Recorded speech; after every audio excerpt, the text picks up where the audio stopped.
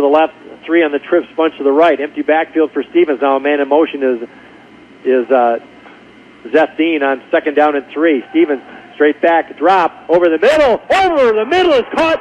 Bukias at the 40, 35, gets the block. Careful not to hold. Touchdown, Red Arrows. Avery Bukias goes to the house. 69 yards. It was just a slant over the middle. Bukias took care of the rest. Another big play for the Red Arrows on their first touch in the second half.